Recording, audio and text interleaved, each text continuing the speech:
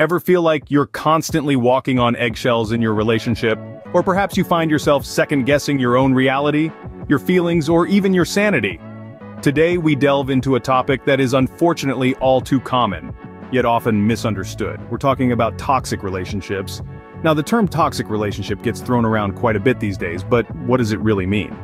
In essence, a toxic relationship is one that drains you emotionally. It's an environment where you are systematically disrespected, manipulated, and made to feel less than you are. One of the most insidious forms of manipulation in a toxic relationship is gaslighting. This is a psychological tactic used to make a person question their own perception of reality. Imagine being told repeatedly that your memory is faulty, that you're overreacting, or that things you know happened didn't. Over time, gaslighting can erode your confidence and self-trust, making you more dependent on the person doing the gaslighting.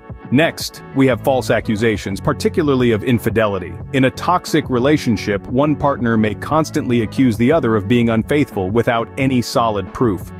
This creates an atmosphere of suspicion and mistrust, which can be incredibly damaging to the accused party's mental health. A lack of empathy is another marker of a toxic relationship. Empathy, the ability to understand and share the feelings of another, is fundamental to any healthy relationship. In a toxic one, however, one partner may consistently fail to show understanding or compassion towards the other's feelings or experiences. This lack of empathy can leave you feeling alone, invalidated, and emotionally neglected.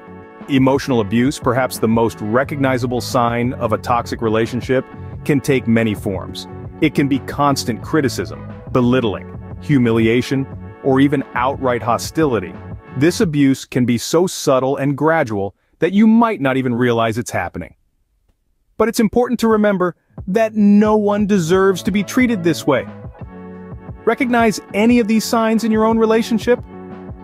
Remember, it's never an easy task to admit that you're in a toxic relationship, but recognizing it is the first step towards healing and recovery. If you find yourself in a toxic relationship, know that you are not alone. Many have walked this path before and emerged stronger on the other side.